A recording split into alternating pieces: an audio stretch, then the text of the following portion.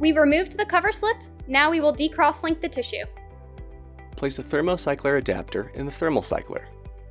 Prepare the thermocycler with the following incubation protocol and start the program. Place the slide in the Visium cassette. Refer to the slide cassette assembly video for detailed assembly instructions. Next, we will wash the tissue. Add 100 microliters of 0.1N HCl along the side of the wells to uniformly cover the tissue sections without introducing bubbles.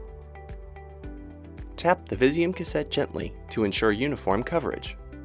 Incubate for 1 minute at room temperature. Using a pipette, remove all of the HCl from the well corners.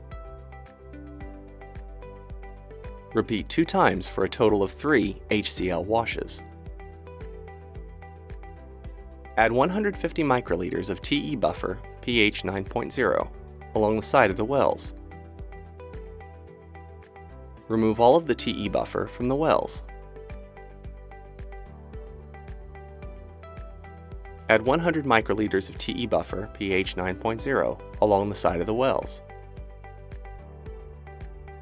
Now we will incubate the slide on the thermocycler.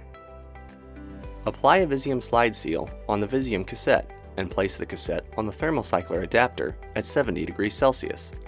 Close the thermocycler lid. Skip the pre-equilibrate step and initiate decrosslinking. Once the decrosslinking is complete, remove the cassette from the thermocycler adapter and place on a flat, clean work surface. Proceed immediately to the Visium Spatial Gene Expression for FFPE user guide. We have decrosslinked the tissue. Now we are ready to proceed to the Visium Spatial Gene Expression for FFPE user guide.